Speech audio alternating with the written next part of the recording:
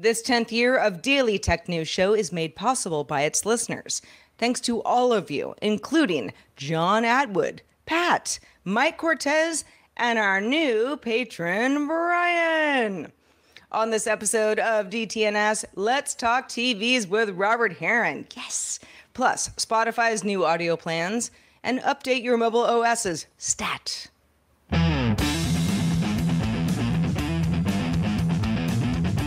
This is the Daily Tech News for Friday, September 8th, 2023. From Studio Triscuit, I'm Sarah Lane. From Columbus, Ohio, I'm Robb Dunewood. I'm the show's producer, Roger Chang. And joining us today is Robert Heron, home theater and TV calibration expert. Hi, Robert. Good to have you back. Hello. Thank you. It's a pleasure to be here. I think it's kind of cool to call yourself a TV calibration expert, because not all of us can say that exact same thing. Hey, I've been doing it a very long time, and I say the persistence and the education and the right equipment, it all pays off if you stick with it. Well, we're so glad to have you on the show. We're going to be talking a lot more about TVs a little bit later. But first, let's start with the quick hits. Tesla and Hilton have partnered to install 20,000 Tesla universal wall connectors across 2,000 Hilton hotel properties in the United States and Canada and Mexico starting in 2024. The deal expands a previous partnership between the two and will see chosen properties get at least 6 new chargers. Hilton's chief brand officer, Matt Schuler, says that the second most search attribute for its hotels is EV charging. The IRS announced a new effort Friday to pursue 1,600 millionaires and 75 large business partnerships that owe hundreds of millions of dollars in past due taxes. IRS Commissioner Daniel Werfel said that new federal funding in AI tools will both help the agency target people who have cut corners on their taxes. AI making you pay taxes if you're very rich. Interesting. In a likely effort to fend off AI models training on its data, the social media platform X, formerly known as Twitter, updated its terms of service to prohibit scraping and crawling of any kind without, quote, prior written consent, end quote. Twitter has also recently updated its robots.txt file to remove all crawler bots except Google. X's new terms go into effect on September 29th. Google's next Chromecast remote might have more buttons. Android deep diver Michelle Rahman dug into the latest Android TV 14 beta release and found a system video showcasing the outline of what looks like a brand new remote designed to control Google TV software. The new remote resembles the current flat pill-shaped remote, but now the 6 main control buttons seem to have scattered to make room for what could be a new volume or channel rocker matching the diameter of the face button. Huawei's launch of the apparently 5G-capable Mate 60 and Mate 60 Pro smartphones last week raised some questions about U.S. sanctions efficacy. Today, Huawei challenged that further by unveiling 2 more new devices, the Mate 60 Pro Plus and the Mate X5 Foldable. And gadget sources say that these are 5G devices, noting Chinese blogger Vincent Zong's speed test on the Mate X5, which reached a download speed of over 1 gigabit per second, though without a 5G indicator. So probably 5G, but not saying 5G. Related, the U.S. Commerce Department has begun an official probe into what kind of chip exactly is in Huawei's latest smartphone line.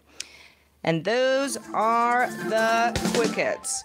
Now, the official launch of iOS 17 is expected along with new iPhones and who even knows what else at Apple's Wonderlust event that is due for Tuesday, September 12th. We will be covering it with the Snob OS team, Terrence Gaines and Nika Monford joining us as we do for Apple events. It's going to be a lot of fun. But ahead of that, Apple released iOS 16.6.1, which patches 2 zero-day exploits used to inject Pegasus spyware. Internet watchdog group Citizen Lab explained in a blog post last week that they found a zero-click vulnerability, which means a hacker's targets don't have to tap or click on anything to be affected. Basically, you just have to be affected. Adding, quote, The exploit chain was capable of compromising iPhones running the latest version of iOS 16.6 without any interaction from the victim, end quote. All right, Rob. The big news from those who've been following this is that you should update your iOS device immediately if you haven't already. That's pretty clear.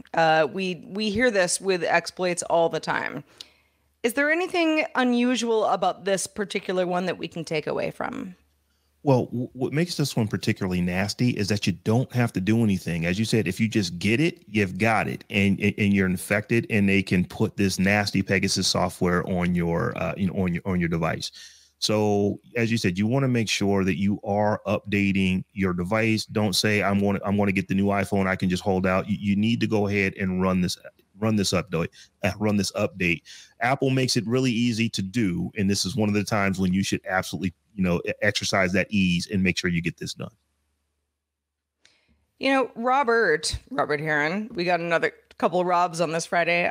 It used to be the case that a lot of Windows stuff, you'd hear about things like this, but Apple stuff was somewhat exempt. We are in a different world.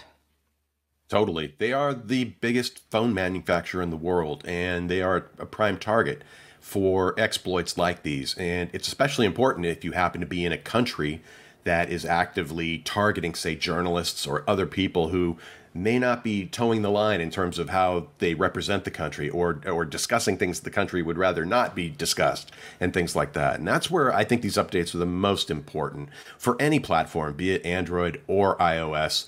There are companies like this one that will actually pay top dollar for these zero-click exploits or zero-day exploits that currently have no protection to be had. And looking at companies like Apple, it's nice just to see that how far they extend their updates. I believe the 6S that I still use for testing, it just went off the latest update list. So if you have anything from approximately an iPhone 7 or later, you're still protected by these latest updates. And that's really nice to see. And it's something I'm seeing carrying over to other manufacturers like Samsung, Google themselves, and others on the Android side, providing longer term security updates for issues that really don't affect all of us. But it's still one of those things where, man, I don't even want the capability of somebody to be able to just send me a link or with no interaction on my part at all, take over my phone and turn it into a personal spy device, considering how personal these devices are. Yeah, I mean, I happen to be running iOS 17 because, I'm part of the beta program. So I was like, well, I'm not, this doesn't apply to me specifically. But the next one could.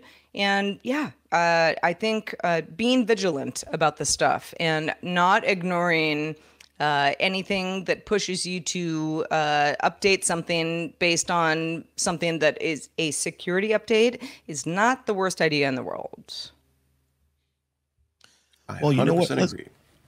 Let's talk a little bit about Spotify, because Spotify has been in the news lately for a variety of reasons. Most recently, as a podcast hub that may be shifting course after some exclusive series haven't panned out as planned. But it sounds like Spotify is doubling down on its non-music audio efforts, including a pilot to test free audiobook bundles for its paying subscribers in the coming months. Yeah, so the Wall Street Journal sources say that Spotify is working with publishers in the US, which would let subscribers listen up to 20 hours of audiobooks per month. Spotify executives are reportedly looking to challenge something like Audible, which is sort of the audiobook offering that gets attention. Hard to really figure out what is an Audible, what is challenging Audible, although you have other options, some free options. For example, if you have a library that has free audiobooks as part of the library pass, you might be able to do that. But looks like Spotify is trying to figure out how it might challenge Audible. Some of the new offerings might be designed to appease Spotify users, though, grumbling about Spotify's price hike. That happened in July. It was $1, now at $10.99 per month. Robert, are you a Spotify user or a audiobook user or both? I am neither, actually. I do have some premium audio subscriptions to my Sonos device, actually, is my primary one.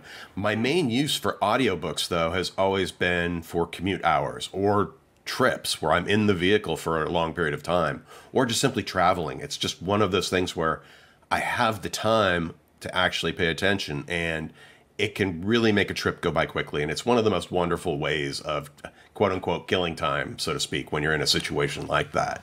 So I fully understand Spotify's desire to transition some of their millions and hundreds of millions of users to being paid clients. And going up against someone like Audible is interesting, to say the least, considering Audible is like the first company I think of when I think of an audiobook experience. So it's kind of the only one that I think of, although there are others. But, that's the incumbent, right?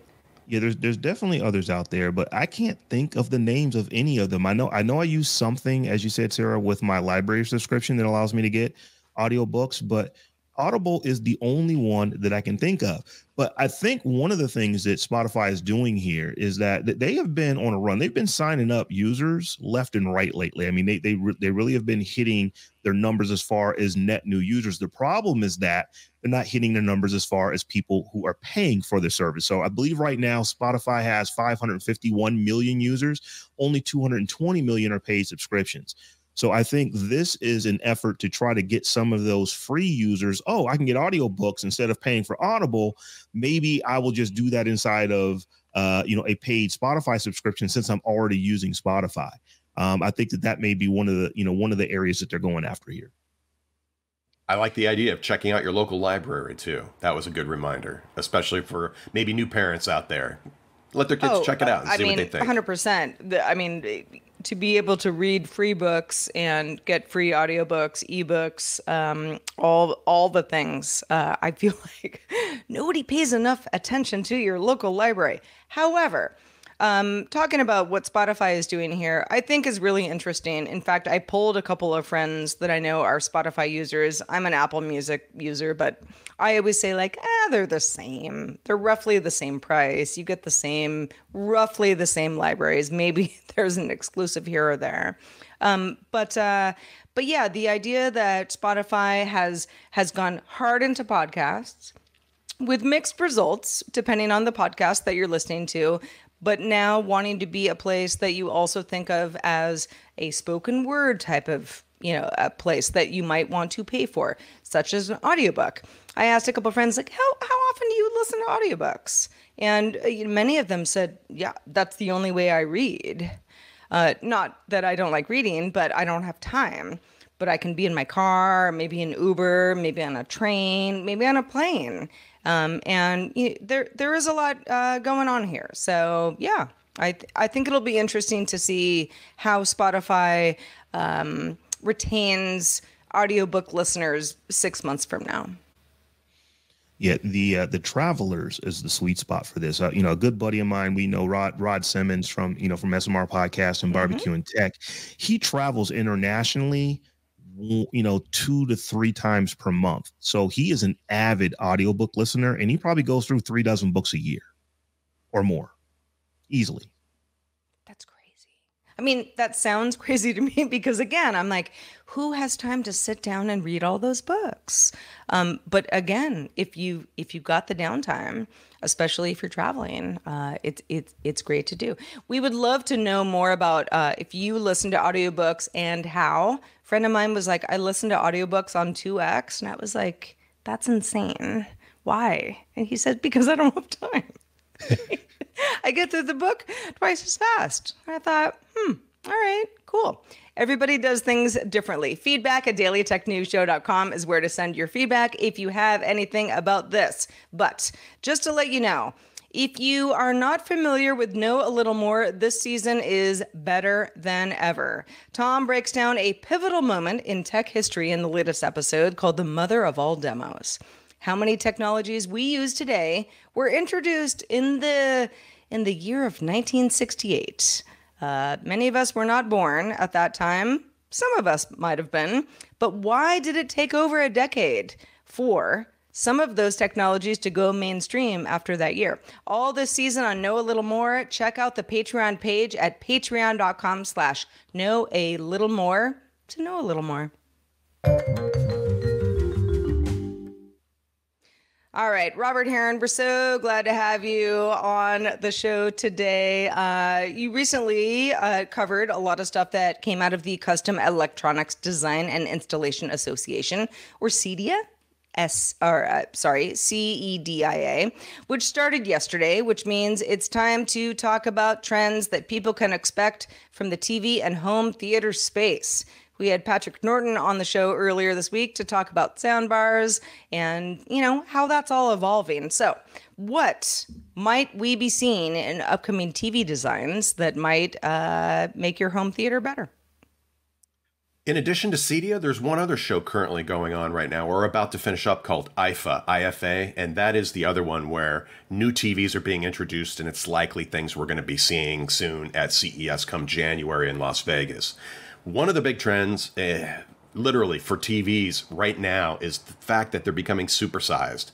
I thought the 85-inch was a pretty big screen, and it is, but now there are several options for 98-inch or even larger screens out there at a variety of price points from familiar manufacturers that you may already know something about, including folks like Samsung, TCL, and Hisense. I am kind of shocked, really, about how many models are coming out at that particular size. And that might be something that's going to be important for folks who would like to go maybe projection, but don't have the rooms set up for that, where it can be dark enough to be compelling, whereas you could put up a 98-inch TV and get a pretty damn big screen experience with something that can do very good contrast, brightness, and color. And the price points, too. Some of these 98-inch screens for this year will likely start at about $6,000. And, of course, the more premium ones are going to go up into the solid 5 figures. But anyway, I think that is... actually, too, I was taking a look at Best Buy. There is a 2022, I believe, version of a TCL 98-inch TV right now, part of their XL collection. That happens to be a mere $4,000 on sale right now. That kind of blows me away in terms of just the cost for the given screen size. A TV literally about the size of a queen-size bed. And like I said, too, if you've thought about projection and dealing with things like screens and room environments and the projector unit itself is just too much, having just a standalone large format TV is the way to go. No, I know a lot of people say $4,000, that's still crazy. But for a 90-inch television, greater than a almost year 100. ago, if we were talking about this, it would have been $7,500, if you're lucky. Or more. Why do you think the prices are coming down, and who is this for? Because I think most people say, bigger the better, right? But most people simply don't have a room where they could get far enough back from something of this size. You need a decent sized space for it. But if you could be back, say, at least 10 feet from the screen, it's not an unreasonable size to consider. Obviously, you could have a larger room than that even. One thing to keep in mind is that LCD technology as a display system, there is really not much left in terms of development going into it. It's more of a massaging of all the current features on a very incremental basis going forward from this point. Folks are focused, these companies are focused more on what's next, and that will be things like OLED, and we'll talk about that in a second. But keep in mind that the people making these screens are trying to just capture as much of whatever the remaining market's going to be going forward with LCD technology. Now, if I'm looking for what I'm going to recommend to somebody out there right now, budget permitting, it will be an OLED-based display system, an organic light-emitting diode. The display system that's going to give you that infinite contrast ratio, perfect black levels, and just punchy color with historically great viewing angles, where you can sit pretty much anywhere in the room and still see a really nice picture. I still consider OLED to be king, and it can, at least on the high end, it's still kind of an expensive technology for some people. But budget permitting, there are TVs out there right now like the Samsung S95C that I would consider one of the top in its category and class. This uses the new quantum dot OLED technology, which in my opinion provides some of the most saturated looking color just purity of color that you'll see. And this is their second generation of this technology. The panel itself made by Samsung Display and then sold through Samsung Electronics in the form of a TV. If you find the price points of that TV a little too much, you can go with their S90C, which knocks the brightness down a little bit, but it still features that color purity of the quantum dot OLED technology.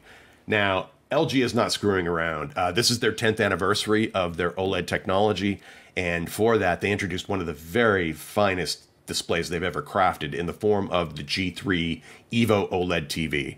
This is using the meta lens array technology that they've integrated.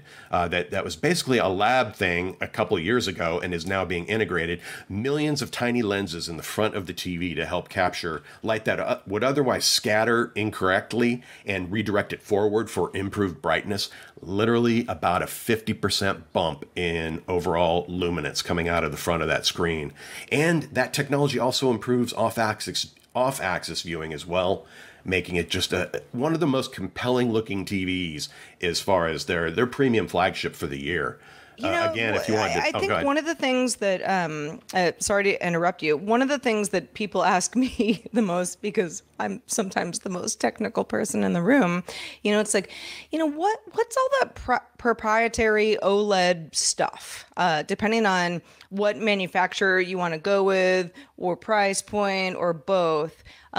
I feel like a lot of these companies are talking about the same thing, right? For the panel, to me, there's only two manufacturers currently. It's either the Samsung display panel using the QD OLED technology, the quantum dot OLED technology. And technically speaking, that's just a blue OLED material that then has quantum dot color converters for red and green. It converts some of that blue light super efficiently into the red and the green for the red, blue, green that is used to generate all the colors we see. Now, in the case of Samsung or LG, they use a whitish material that then goes through a more standard traditional color filter. And it's really just two ways of doing it. There are pros and cons to each one. I would say one thing in common with both technologies, though, right now is that compared to years past, they are more robust than they've ever been in terms of just how long they're going to last, how less susceptible to things like burn-in they are. And in general, if you are looking at one of the new 2023 TVs, I could wholeheartedly recommend it. The one OLED everyone's still waiting for is Sony's version of the QD OLED technology. Using Samsung Display's panel, last year, the A95K from Sony took first place in the shootout for last year's home theater TVs. This year, everyone's waiting for the A95K, and it is still not out yet. You can pre-order it right now. It will be out on October 13th. And Sony, in terms of offering a factory calibration that's just superb, is one of those companies where it's probably the best massaged TV you could buy. You'll pay a premium for it, but the out-of-the-box experience can be fan-freaking-tastic.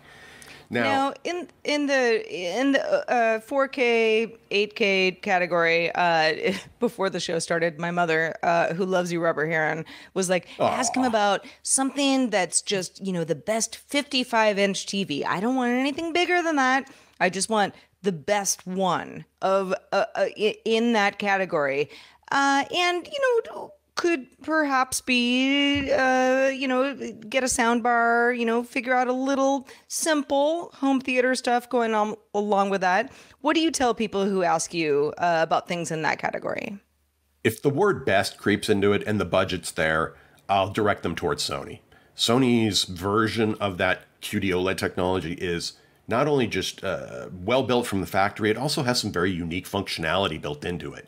It actually has a way of vibrating the screen, and the whole screen is actually an actuated speaker. And it is compelling to actually realize that sound is coming directly out of the picture itself.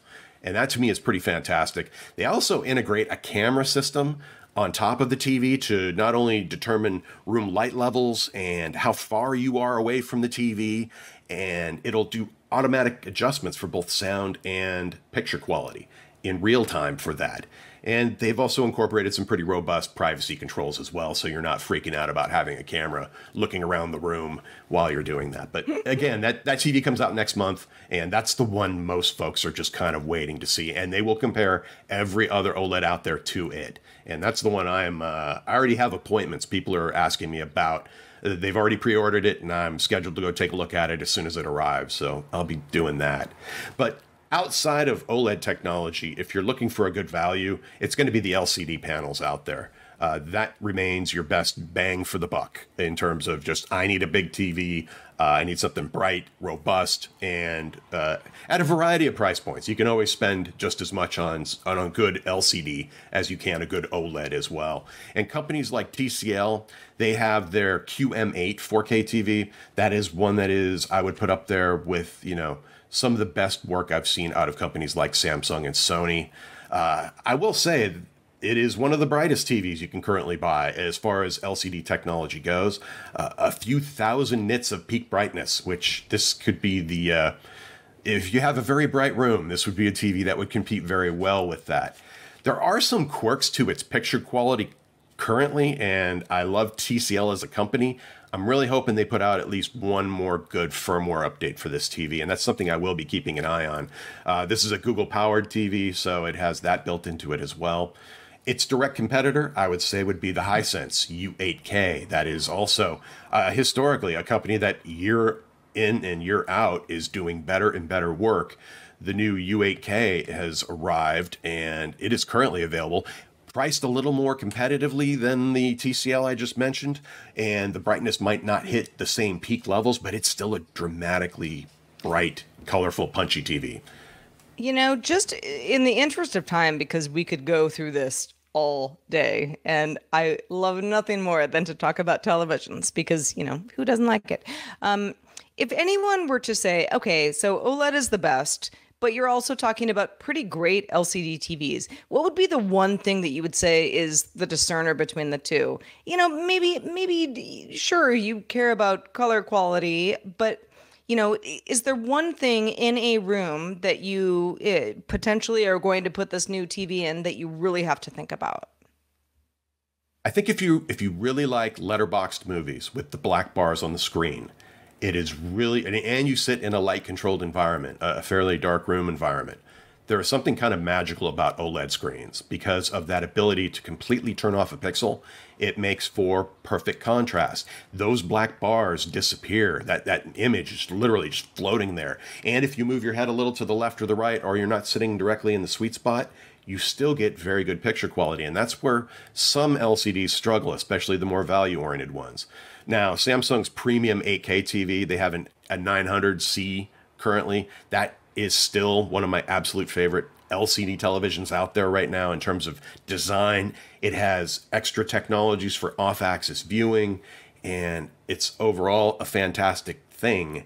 But when it really just comes down to me being in the appropriate room and for taking in the image quality, there are certain cases to be argued too for gamers as well in terms of pure pixel performance, in terms of how fast that pixel can switch.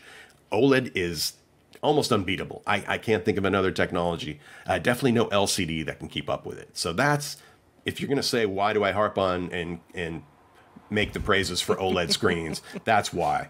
There's a lot going on there. But for absolute brightness, it's hard to do it, or it's harder to do it with OLED, and that's where LCDs can really shine, literally and figuratively. Yeah. So that's something to keep in mind if you have a room with lots of windows, for example, or you might not always be sitting in the same place in that same room.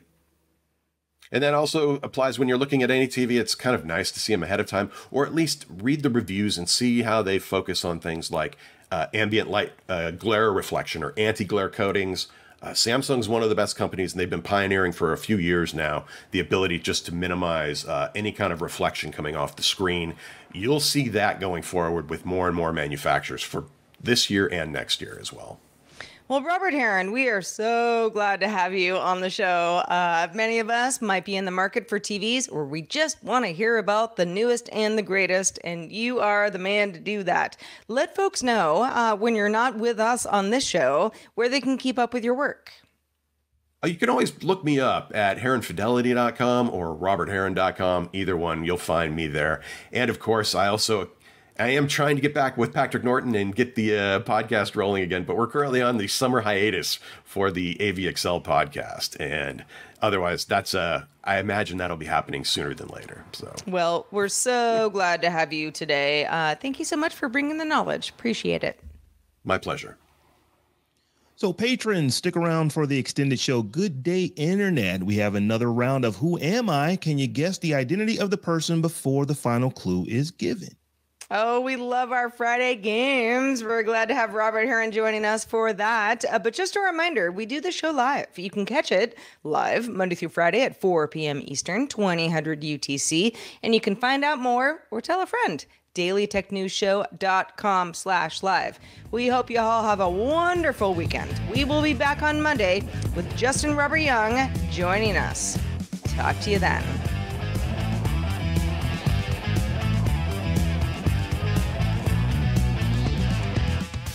This week's episodes of Daily Tech News Show were created by the following people. Host, producer, and writer Tom Merritt. Host, producer, and writer Sarah Lane. Executive producer and booker Roger Chang. Producer, writer, and co-host Robb Dunewood and Rich Stroffolino.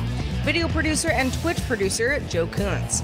Technical producer Anthony Lemos. Spanish language host, writer, and producer Dan Campos. Science correspondent Dr. Nikki Ackermans. Social media producer and moderator Zoe Dutterding. Our mods, Beatmaster, W. Scottus One, BioCow, Capt Kipper, Steve Guatemala, Paul Reese, Matthew J. Stevens, aka Gadget Virtuoso, and JD Galloway. Mod and video hosting by Dan Christensen. Music and art provided by Martin Bell, Dan Luters, Mustafa A., Acast, and Len Peralta. Acast ad support from Tatiana Matias. Patreon support from Tom McNeil.